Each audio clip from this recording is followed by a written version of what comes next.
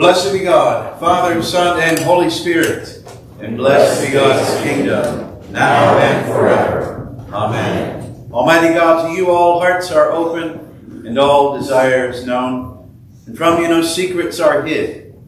Cleanse the thoughts of our hearts by the inspiration of your Holy Spirit, that we may perfectly love you and worthily magnify your holy name. Through Christ our Lord. Amen.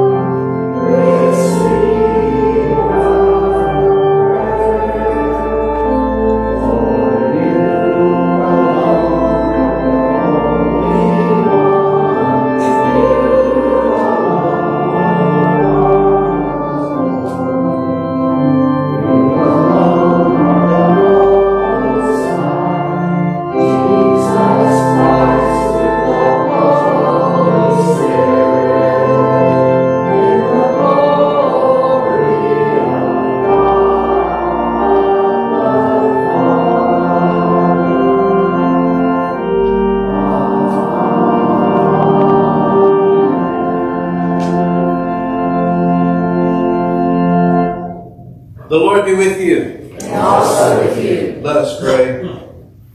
Grant to us, Lord, we pray, the spirit to think and do always those things that are right, that we who cannot exist without you may by you be enabled to live according to your will. Through Jesus Christ our Lord, who lives and reigns with you in the Holy Spirit, one God, forever and ever. Amen. You may be seated for the reading.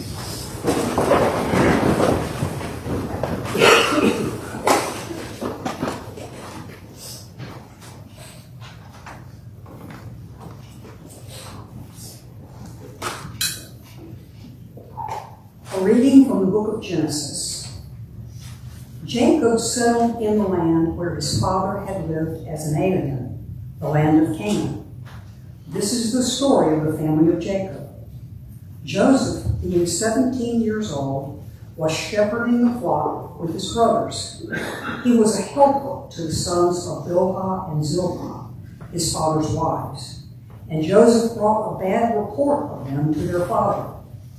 Now Israel loved Joseph more than any of his other children, because he was the son of his old age, and he had made him a long robe with sleeves. But when his brothers saw that their father loved him more than all his brothers, they hated him and could not speak peaceably to him. Now his brothers went to pasture their father's flock near Shechem, and Israel said to Joseph, "Are not your brothers pasturing the flock at Shechem? Come, I will send you to them." He answered, "Here I am." So he said to him, "Go now, see if it is well with your brothers and with the flock, and bring word back to me." So he sent him from the valley of Hebron. He came to Shechem, and the man found him wandering in the fields. The man asked him, "What are you seeking?" "I am seeking my brothers," he said. "Tell me, please, where are they pasturing the flock?" The man said, "They have gone away, for I heard them say, 'Let us go to Dothan.'" So Joseph went after his brothers and found them at Dothan. They saw him from a distance, and before he came near to them, they conspired to kill him. They said to one another, "Here comes this dreamer." Come now, let us kill him and throw him into one of the pits. Then we shall say that a wild animal has devoured him, and we shall see what will become of his dreams. But when Reuben heard it, he delivered him out of their hands, saying, Let us not take his life. Reuben said to them, Shed no blood. Throw him into this pit here in the wilderness, but lay no hand on him, that he might rescue him out of their hand and restore him to his father. So when Joseph came to his brothers, they stripped him of his robe, the long robe with sleeves that he wore, and they took him and threw him into a pit. The pit was empty. There was no water in it. Then they sat down to eat. And looking up, they saw a caravan of Ishmaelites coming from Gilead, with their camels carrying gum, balm, and resin, on their way to carry it down to Egypt. Then Judah said to his brothers, What profit is it if we kill our brother and conceal his blood? Come, let us sell him to the Ishmaelites, and not lay our hands on him, for he is our brother, our own flesh. And his brothers agreed. When some Midianite traders passed by, they drew Joseph up, lifting him out of the pit, and sold him to the Ishmaelites for 20 pieces of silver. And they took Joseph to Egypt. The word of the Lord. Thanks be to God.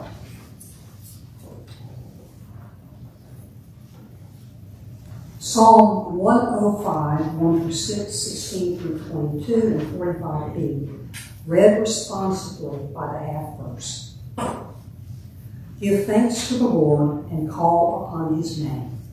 Make known his deeds among the peoples. Sing to him, sing praises to him.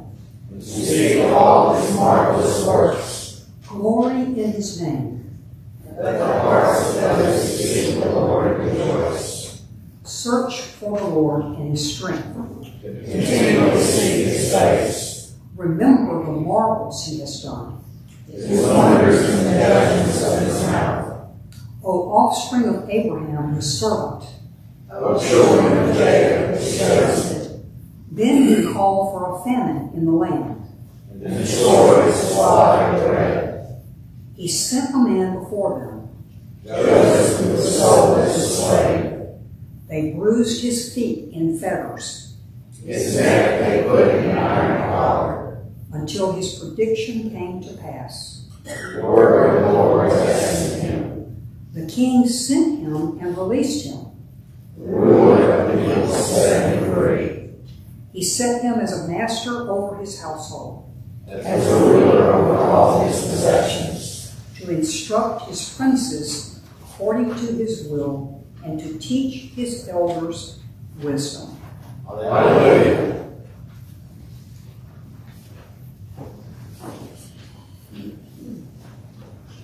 A reading from the letter of Paul to the Romans. Moses writes concerning the righteousness that comes from the law, that the person who does these things will live by them. But the righteousness that comes from faith says, Do not say in your heart, Who will ascend into heaven? That is, to bring Christ down. Or, Who will descend into the abyss? That is, to bring Christ up from the dead. But what does it say? The word is near you, on your lips and in your heart. That is, the word of faith that we proclaim. Because if you confess with your lips that Jesus is Lord, and believe in your heart that God raised him from the dead, you will be saved. For one believes with the heart, and so is justified, and one confesses with the mouth, and so is saved. The scripture says, No one who believes in him will be put to shame, for there is no distinction between Jew and Greek. The same Lord is Lord of all, and is generous to all who call on him. For everyone who calls on the name of the Lord shall be saved. But how are they to call on one in whom they have not believed? And how are they to believe in one of whom they have never heard? And how are they to hear without someone to proclaim him. And how are they to proclaim him unless they are sent? As it is written, how beautiful are the feet of those who bring good news. The word of the Lord. Thanks be to God.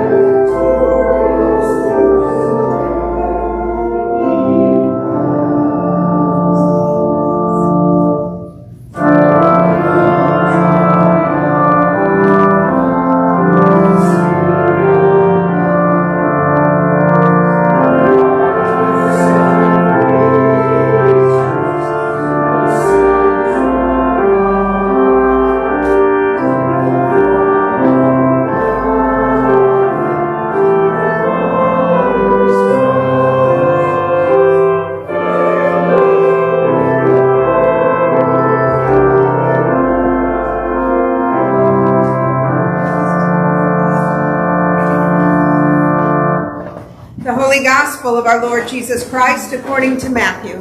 Glory to you, Lord Christ.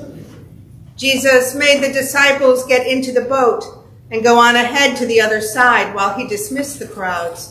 And after he had dismissed the crowds, he went up the mountain by himself to pray. When evening came, he was there alone. But by this time the boat, battered by the waves, was far from the land, for the wind was against them.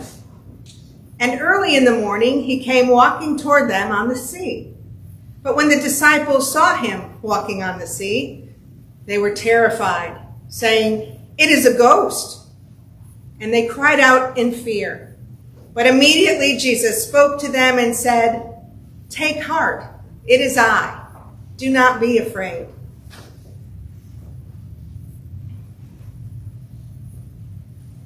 Peter answered him, "Lord, if it is you, command me to come to you on the water." He said, "Come." So Peter got out of the boat, started walking on the water, and came toward Jesus. But when he noticed the strong wind, he became frightened. And beginning to sink, he cried out, "Lord, save me!" Jesus immediately reached out his hand and caught him, saying to him, "You of little faith, why did you doubt?" When they got into the boat, the wind ceased, and those in the boat worshipped him, saying, "Truly, you are the Son of God." The Gospel of the Lord. Praise to you, Lord Christ.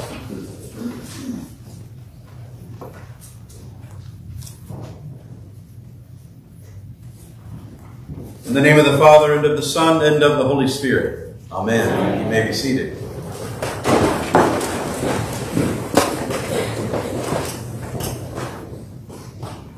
Jesus and the disciples were exhausted. Jesus has started the day by himself. He was dealing with the death of his close cousin, John the Baptist. When he heard the tragic news of John's beheading, he went to be alone and grieve. But by this time, there were crowds wherever Jesus decided to spend any time at all.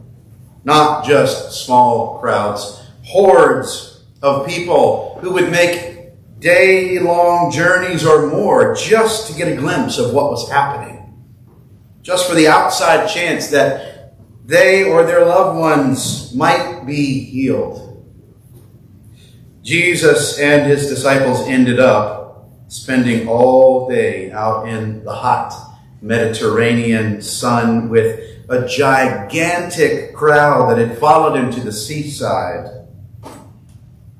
In the midst of his heart breaking from the loss of John the Baptist, Jesus passed through the people again and again and again, healing left and right for literal hours. And then the sun set once again. Everyone faced the reality that Jesus was something different. That this time in their lives was something different. This was not your run-of-the-mill picnic on the shores of the Sea of Galilee. From the small offering of a child, Jesus multiplied what was given to feed the thousands who were gathered, and everyone ate their fill with plenty of leftovers. Sounds like the South on a Sunday to me. As night began to fall, Jesus started dispersing the crowds as best they could. They were a little distance away from lodging. And he told the disciples to get into the boat and go ahead of him. To be honest, it was more like an order. The Greek communicates that he sternly compelled them. I suppose everyone, even Jesus, gets to the point where they've had enough for one day. After the disciples finally got into the boat and left shore, Jesus once again made his way up a mountain by himself to pray. Finally, he gets to return to the way he started this long day, mourning his cousin and getting some time to be quiet with God. Meanwhile, the disciples found themselves in huge trouble.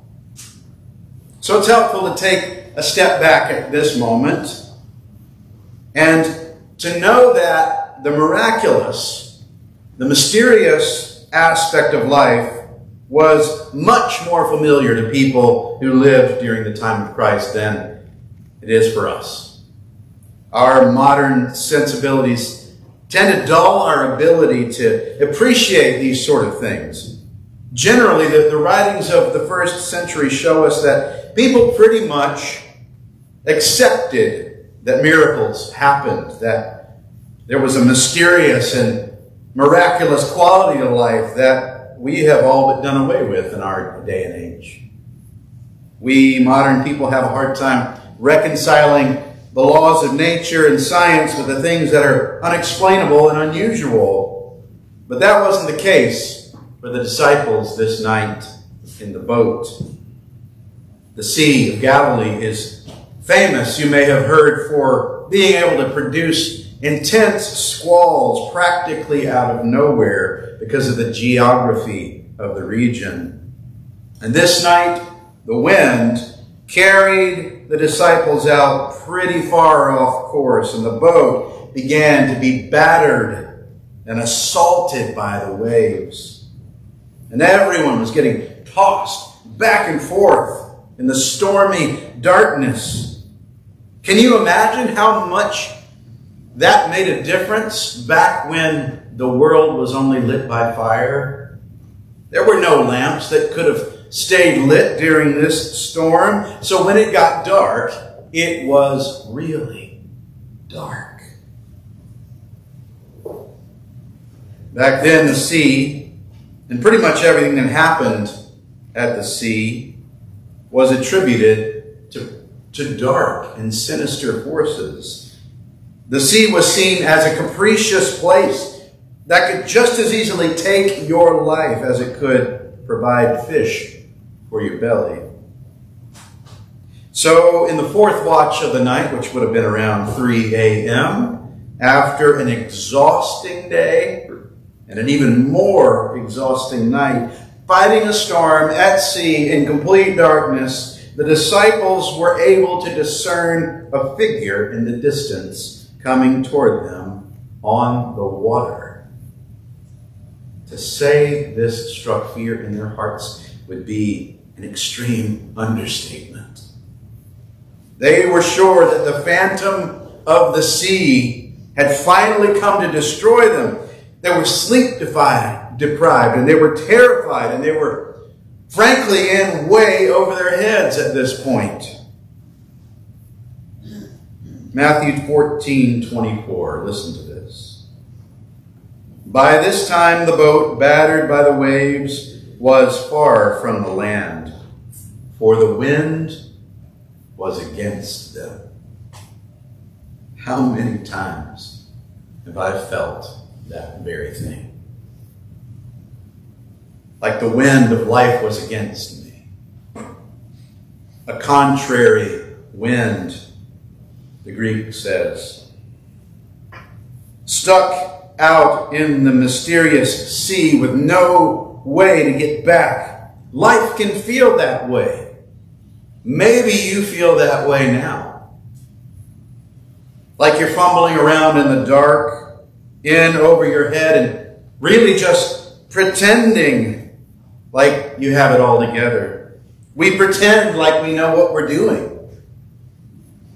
We pretend like we know where it's all headed, but 9 times out of 10, none of those things are true.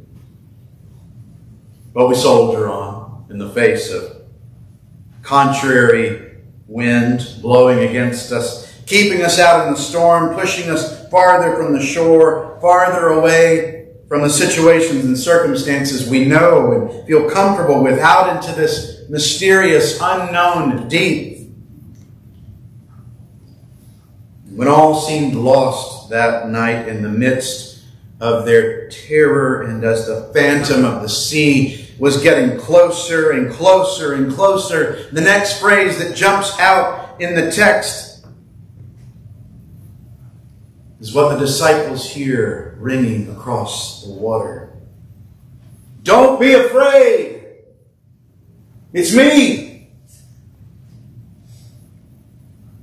A more literal translation would be, have courage. I am. This voice in the darkness was more than just Jesus identifying himself. He was making a statement about his very nature. Starting way back in Exodus, when God revealed himself to Moses in the fire by saying, I am. Down to the words of Jesus over and over again in the Gospel of John saying, I am. This phrase was used to reveal the true nature of God at work within the context of humanity. In the middle of that dark and torrential, fearsome night when it seemed like all hope was lost and the contrary wind might just win the day, in the midst of that chaos, Jesus says, have courage. I am. I am the ground of being. I am the great originator. I and my Father are one. I am the essence and truth of the universe. And as if anyone else would have spoken up next, our man Peter yelled out to Jesus, using his own phrase in response, if you really are everything, order me to come to you on the water. You can hear the desperation in his voice. And suddenly his request makes perfect sense. Peter doesn't doubt that it's Jesus talking at this point. He's saying, if you really are the one that we've waited for, if our hopes and dreams are true, if you are the I am, then you can order me to come to you on the water. And Jesus, without hesitation, says, come. Most of us know the story from here. Peter climbs over the side of the boat and begins walking on the water to Jesus. There's no mention in the story of Jesus calming the wind and the waves at all, so Peter has a lot to contend with. And he doesn't get very far before he looks at his surroundings and he starts to sink. But Jesus must have been walking towards him the whole time, because we see that immediately when Peter calls out for help, Jesus is there with his hand to keep Peter from going down. You of little faith, why did you doubt? Why did you hesitate? And the text can be translated there, why are you standing in two different places? Peter, either I am or I'm not. And you just walked on water. But Peter, like you and me, was hard-headed.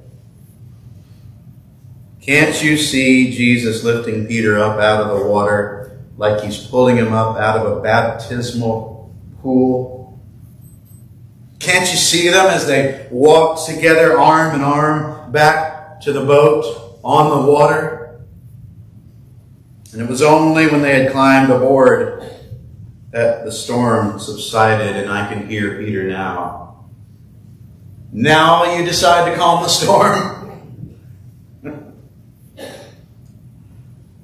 Even though Peter's faith was small and divided, it took him over the side of a boat in a raging storm, in complete darkness, to walk on water to Jesus. That makes me wonder, where is our faith taking us? Are you getting your feet wet? Are you loving those in your community in the midst of the storm and chaos in your life, or are you in the boat? And look, there's no judgment here. It takes a certain amount of faith just to be out in the storm in the first place. But the nature of God seems to be beckoning us further and further out into trust and faith and love, and none of these things comes with the promise of safety, security, and stability. Living in the way of love means living from your heart, and that doesn't always equal the most comfortable or responsible way forward. It means that we're willing to throw ourselves into a disorderly, messy, confusing, and oftentimes scary world. To love like Jesus loved, to embody love in the world, to incarnate divine love, which is abundant and unconditional.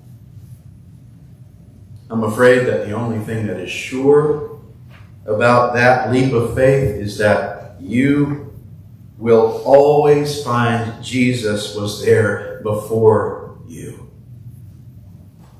Even now, reaching out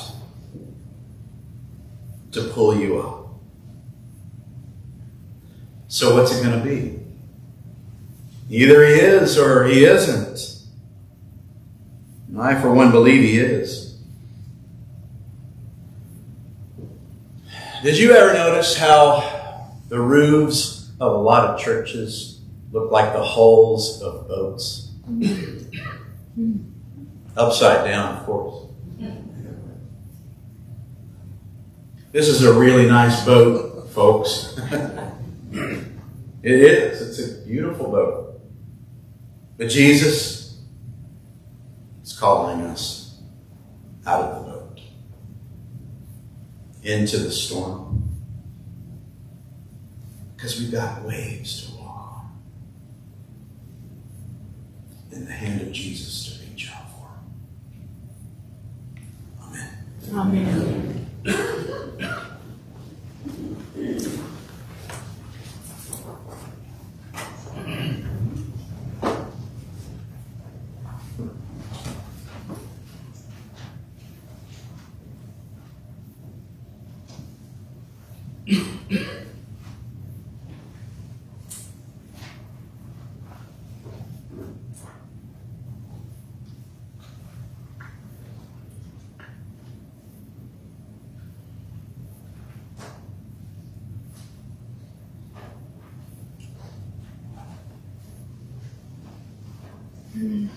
Now let us stand and affirm the words of our ancient faith found in the Nicene Creed in your worship deeply. Saying together, we believe in one God, the Father the Almighty, maker of heaven and earth, of all that is seen and unseen. We believe in one Lord Jesus Christ, the only Son of God, eternally begotten of the Father, God from God, light from light, true God from true God, begotten, not made, of one being with the Father. Through him all things were made. For us and for our salvation, he came down from heaven. By the power of the Holy Spirit, he became incarnate from the Virgin Mary, and was made man. For our sake he was crucified under Pontius Pilate. He suffered death and was buried. On the third day he rose again, in accordance with the Scriptures. He ascended into heaven, and is seated at the right hand of the Father. He will come again in glory to judge the living and the dead, and his kingdom will have no end. We believe in the Holy Spirit, the Lord, the giver of life, who proceeds from the Father and Son. With the Father and Son he is worshipped and glorified. He has spoken through the prophets. We believe in one holy Catholic and Apostolic Church. We acknowledge one baptism for the forgiveness of sins. We look for the resurrection of the dead and the life of the world to come. Amen. You may be seated for the prayers of the people. Gracious and loving God, you reach into the stormy chaos of our lives to save us from fear, to bring us into new life. Hear our prayers for the needs of a suffering world, and save all who call upon you as we pray. We give you thanks, O God, and call upon your name. We make known your deeds among the people. Gracious one, your church has been sent to proclaim good news to all the world. Protect us from jealousy and conflict, that we may witness to your saving presence. We give you thanks, O God, and call upon your name. We make known your deeds among the people. Eternal one, our leaders and the leaders of the nations quarrel and bicker, even in the face of threatening storms of chaos, violence, illness, and fear. Strengthen their faith to walk confidently into the future, upheld by Christ's strong, compassionate hand. We give you thanks, O God, and call upon your name. We make known your deeds among the people. Compassionate one, our world is tossed by envy and jealousy, terror, fear, conspiracy, greed, bloodshed, and oppression. Reach into the hearts of your storm-tossed creatures and bring the peace of Jesus to all who are afraid. We give you thanks, O God, and call upon your name. We make known your deeds among the people. Ever-present one, let those who live in this community search for you and your strength and continue to see your face. Strengthen us to extend the confident hand of Jesus to all who share our lives here, bringing hope and peace to each of our neighbors. We give you thanks, O God, and call upon your name. Make known your deeds among the people. Loving God, we call upon you with believing. We pray especially for Chloe, Sissy, Molly, Beth, Casey, Steve, Cody, Danny, Sophia, Ronnie, Judith, Tanya, Carol, Liz, Rich, Brian, Rhea and Larry, Kim and Robbie, Leslie, Kathy and Tony, and all those in need of prayer. Are there others? We also pray for those on our long-term prayer list. Russell, Rosellen, Denson, Cynthia, Stephen, Judd, Margaret, John, Donna, Kristen, Chuck, Martha, Adrian, Will, Kermit, Ivan, Dean, Janet, Jean, Tom, Pat, and Francis. We pray for all first responders and all in the armed forces and for their families. Joe, Tim, Christopher, Louis, Patrick, Brandon, Ashlyn, Sarah Grace, Bernie, John, Hunter, Joey, Austin, Julian, Eric, Zane, and all in harm's way. Are there others? Jenny Sue? In the diocesan cycle of prayer, we pray for our fellow parishes of St. Mary's in Andalusia and St. Mary's by the Sea in Coden. We pray that you weave our diocesan capital campaign into your kingdom and consecrate to your glory that which is given. In the Anglican cycle of prayer, we pray for the province of the Anglican Church of Chile. We pray for all people affected by natural disasters and war. We remember the marvels you have done and the wonders and the judgments of your mouth, offering our grateful thanks, especially for the wedding anniversary of Lolly and Bob and the birthdays of Hank, Liam, Bob, Randy, and Darlene. We entrust to your never-failing care and love those who have died, especially Meryl and Holly. May all who need you hear Christ's words of comfort. Take heart, it is I. Do not be afraid. We give you thanks, O God, and call upon your name.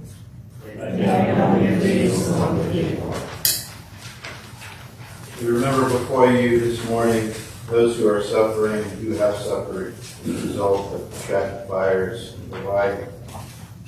Save your children, O God, and let your gracious presence come to us, filling our hearts with your Spirit, that peace may overcome enmity and that love may calm our storms.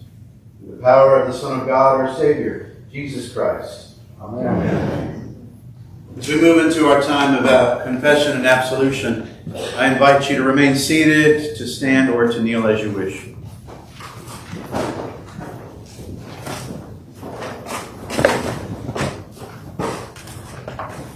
Let us confess our sins against God and our neighbor.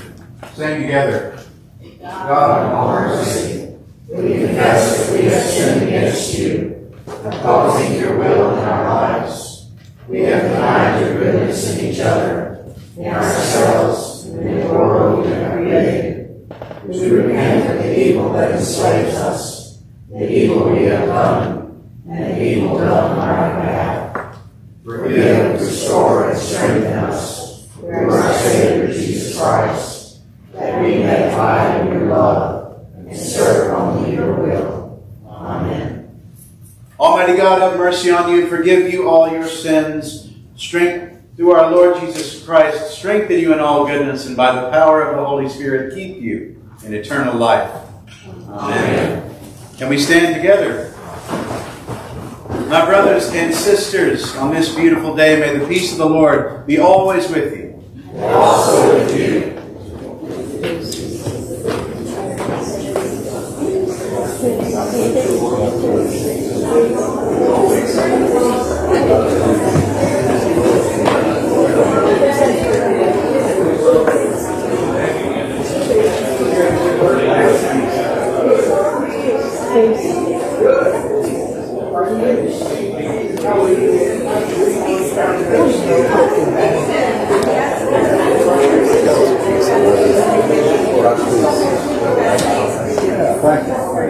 Great job.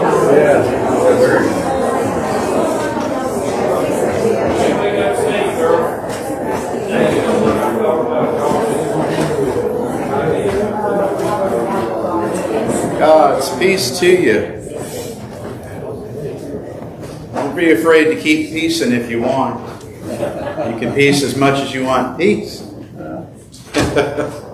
Just a few things to mention today. You know what day it is. It's potluck. My goodness. I look forward to this day all month long. We've got some amazing cooks, so please do stick around. Even if you didn't bring anything with you, you are invited to share in the fellowship around Christ's table and around the tables in the parish hall as we share in community together and celebrate the love of Christ in our midst. If you are new with us and you're not familiar with our traditions around the Eucharist, this is Christ's table. It's not an Episcopal table. It's not my table. And so you are welcome, whoever you are, to come and receive Christ here at the table of our Thanksgiving. All you must do if you want to receive the wafers, just place one hand over the other hand like this, and I'll give you the host.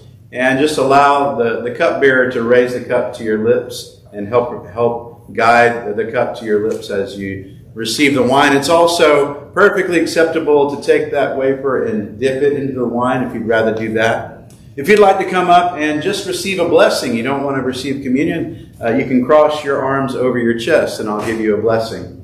Whatever the case, and it is certainly acceptable to participate in communion in a mysterious and mystical and holy way just by sitting there in your pew and observing it all. Christ loves you and gave himself as an offering and a sacrifice. And so we seek to do the same as our worship continues to him.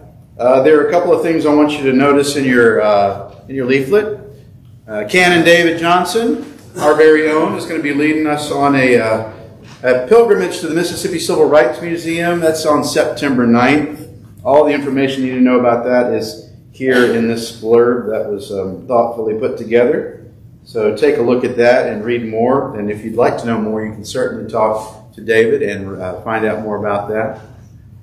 And our Tuesday discussion book club of Life of the Beloved by Henry Nouwen continues this Tuesday.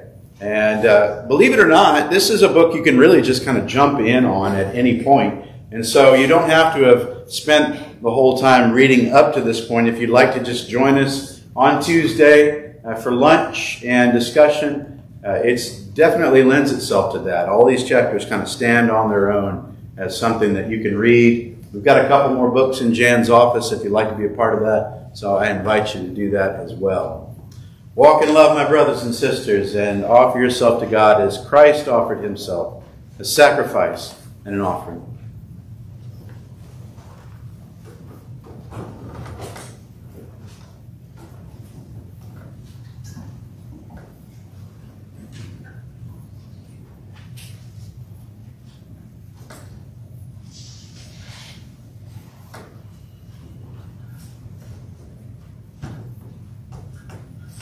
Please stand for our offertory hymn, 637.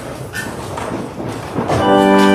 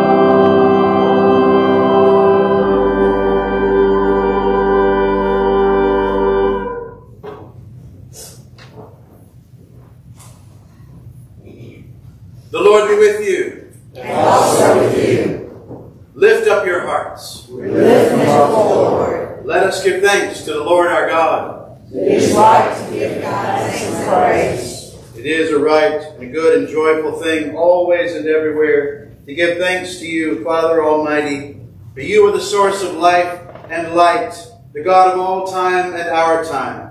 We are grateful for the ways that you've been revealed to us in the past, through the memories of life that have shaped us into who we are today, and through a shared hope for the consolation and redemption of the world through our Lord Jesus Christ.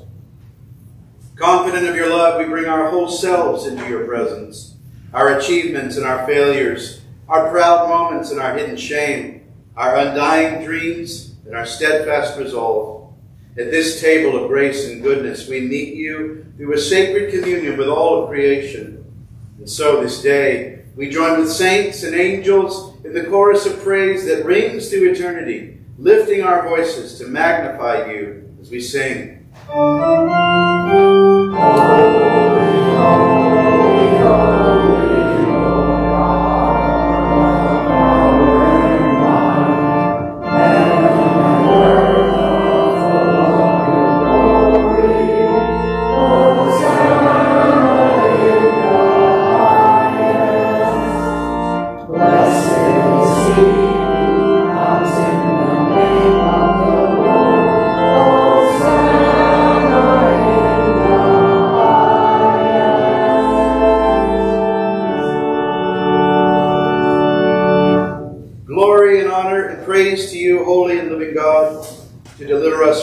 Of sin and death, to reveal the riches of your grace, to look with favor upon Mary, your willing servant, that she might conceive and bear a son, Jesus, the Holy Child of God.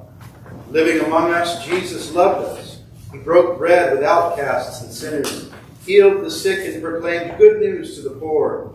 He yearned to draw all the world to himself, yet we were heedless of his call to walk in love.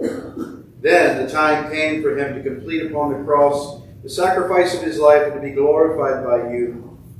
On the night before he died for us, Jesus shared a meal with his friends. He took bread, gave thanks, broke it, and gave it to them, saying, "Take, eat. This is my body, which is given for you. Do this for the remembrance of me."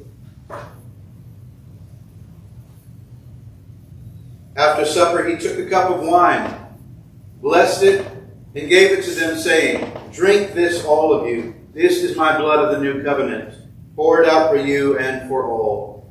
Do this to remember me."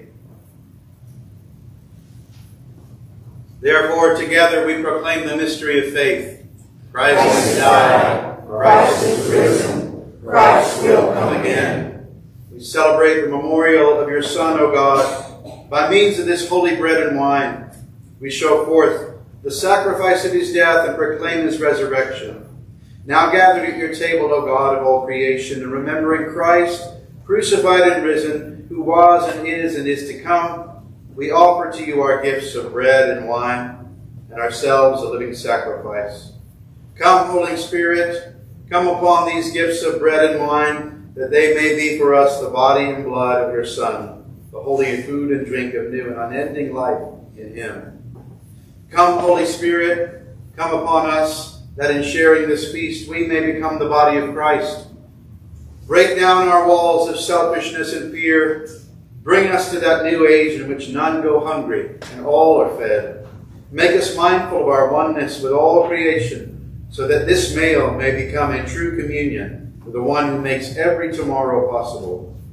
Through Christ, and with Christ, and in Christ, in the unity of the Holy Spirit, all honor and glory is yours, Almighty Father, now and forever.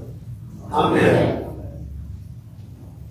And now, as our Savior Christ has taught us, we are bold to pray together. Our Father, who art in heaven, hallowed be thy name. Thy kingdom come, thy will be done, on earth as it is in heaven.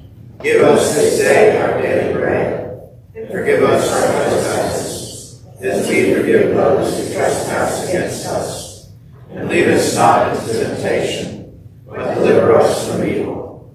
For thine is the kingdom, and the power, and glory, forever and ever. Amen.